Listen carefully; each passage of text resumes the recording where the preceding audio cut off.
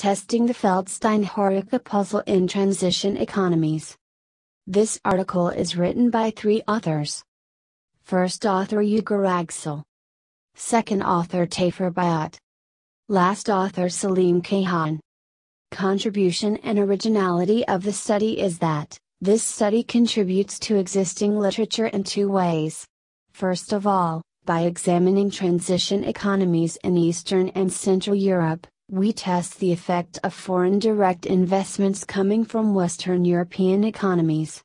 Secondly, we employ numerous econometric analysis methods in order to obtain more robust results. The relationship between domestic savings and investments has become one of the most important issues discussed in economic theory with globalization of national financial markets.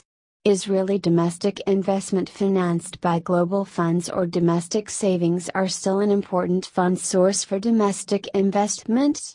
In this study, the relationship between savings and investments between years 1995 and 2014 is tested by panel data method in the transition economies: Czech Republic, Estonia, Hungary, Latvia, Lithuania, Poland, Slovakia, Slovenia, Romania, Bulgaria, transited from the central planning to the free market economy.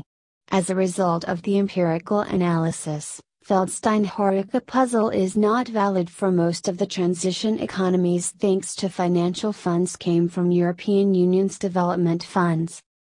Thanks for watching this abstract video of Asian Journal of Economic Modeling Volume 5 Issue Number 4.